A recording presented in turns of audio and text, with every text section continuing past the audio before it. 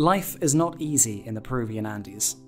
The air is thin, the terrain is unforgiving, and the temperature fluctuates between woolly hats and tank tops every 12 hours.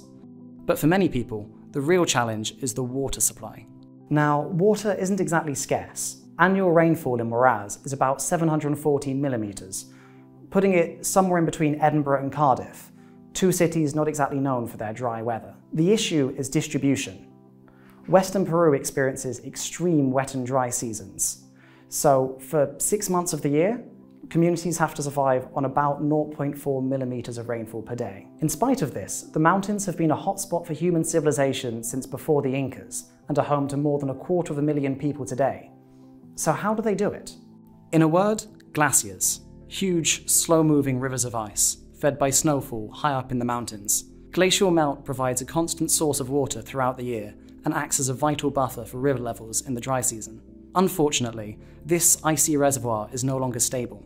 The ice-covered area of the Peruvian Andes has decreased by about 40% over the last 80 years, driven primarily by a steep rise in air temperatures. This is obviously concerning for the people who rely on tropical glaciers for water, agriculture, and electricity. But the more immediate effects of climate change are something you might not expect. The rivers are turning toxic.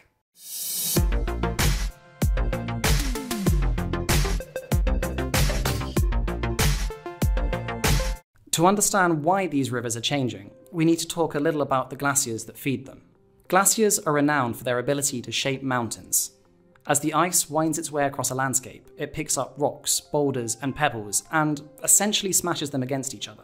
This creates smaller and smaller particles until you end up with glacial flour. Rock dust so fine you can fit around 50 particles in a single grain of sand. And this is where the chemistry starts to come in. Because when you grind a slab of bedrock into particles that are only a few microns wide, you get a huge area of exposed atoms.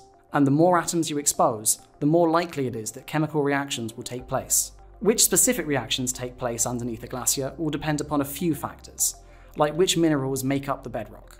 One really common example is the hydrolysis of carbonates. Carbonates are the primary mineral found in a lot of sedimentary rocks, including limestone and dolomite, which are found pretty much all over the world. Hydrolysis is just a combination of the words hydro, meaning water, and lysis, meaning breaking apart. So carbonate hydrolysis is just the process of splitting up carbonates with water.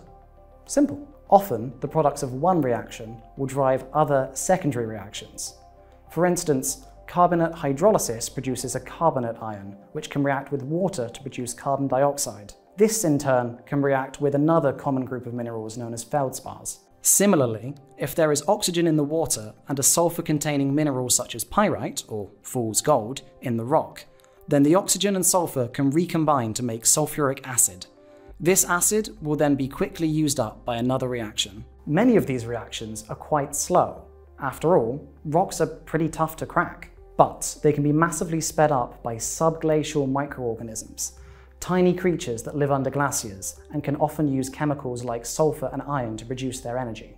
The biological and chemical reactions that take place under glaciers release a ton of nutrients into the water, including nitrogen, silicon, and iron. These are carried downstream by glacial rivers, supporting aquatic and terrestrial ecosystems, including us humans and our farms. But what happens when we add climate change into the picture?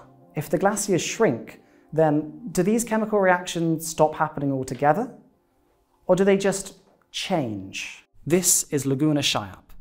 It's a medium-sized proglacial lake in the Peruvian Cordillera Blanca, and it used to look very different. I was the postdoctoral research associate on the Cascada project. This was investigating the acidification of glacial rivers within the Peruvian Cordillera Blanca. The project started in 2019 after some local communities had reported that a number of pristine glacial rivers had turned toxic over the last couple of decades. It's not difficult to see which rivers have been affected. The water in this area typically turns a vivid green, and then there are lots of rusty-looking orange deposits around the riverbank. Measurements of water quality show that the pH of the rivers dropped from a neutral value of about 7 to around about 3, which is roughly the same as grapefruit juice. We also found dangerously high levels of a number of metals, including iron, manganese, and lead. We do have some idea how this can happen. As I mentioned earlier, when water and oxygen come into contact with exposed sulfide minerals such as pyrite, it can produce sulfuric acid. Normally, this isn't a big deal, because the reaction takes place very slowly and the products are used up relatively quickly. But if something causes this process to take place more rapidly, the sulfuric acid will start to build up. This then sets off a positive feedback loop, as another byproduct of the oxidation reaction, iron 3, will stick around in acidic solutions and can drive even more sulfide oxidation. Before long, the water will become acidic enough to drive secondary reactions that leach heavy metals from the rock. This process is known as acid rock drainage and is normally associated with abandoned metal and coal mines. But why is it only appearing in glaciers now? And why only certain glaciers? We initially thought that the acidification was taking place in all of the freshly exposed rock above the laguna, which used to be covered by the glacier. However, when we got to the glacier itself, we realised that the water coming out had already been acidified. This means that something had kick-started the oxidation reaction within the glacier itself. Using digital elevation models, we were able to compare the movement of Shayap Glacier with a nearby glacier that hadn't turned acidic. The tongue of Shayap, that is the front part of the glacier, is quite thin and very slow-moving. Slow-moving ice is more stable, which allows permanent drainage channels to form within the ice, some of which will be connected to the surface. We think that this stable drainage system is allowing more oxygen into the subglacial environment, resulting in runaway acidification. The tongue of the glacier used to run all the way down to the laguna. Back then, the ice would have been moving much more quickly due to the steepness of the slope. Fast-moving ice is much less stable, therefore it's unlikely the same kind of drainage systems could have developed. There are still many things we don't know about the acidification processes taking place in the Cordillera Blanca. We don't know, for instance, if the oxidation reaction is entirely chemical, or if the influx of oxygen has allowed aerobic bacteria to grow under the glaciers. One study in 2015 detected sulfur oxidizing bacteria in the acidified rivers, so it seems like a reasonable guess. But the priority right now is very much focused downstream, where more than 200,000 people are suddenly faced with the threat of poisoned water sources and toxic crops. At least 4 of the rivers investigated by the Cascada project have turned acidic so far. All of them contain levels of iron, aluminium and manganese that are well above the maximum safe limits for drinking water set by the World Health Organization, some by as much as 100 times. Furthermore, recent work suggests that primary producers, like plants and algae, aren't able to photosynthesize in these rivers, which might not sound like a big deal, but if there's no food at the start of the food chain, then this has knock-on effects for every other species that might normally live in the water.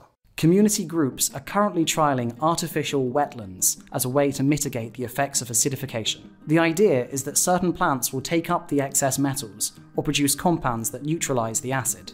Digging these wetlands is a huge amount of work relative to the size of the rivers, but it's a step in the right direction. For all we know, it might be the first step en route to the future of water treatment. Acid rock drainage might sound like something out of science fiction, but it will probably affect more of us than we think. There are natural sources of ARD all over the world, and a recent study found that the rate of acidification is strongly tied to climate, even in regions with no glacial coverage. And that, I think, says a lot about how vastly complicated and interconnected the natural world really is. Special thanks to the GW4 Fresh College of Doctoral Training for supporting this video, and to Simon Clark for all of his time advising, editing and producing it. Simon is a professional science communicator, so if you'd like to see more videos of this style, then I'll leave a link to his channel in the description. Otherwise, if you'd like to see more videos about glaciology, then I've got a new one coming up about physical erosion processes, so be sure to check back on this channel in a few weeks.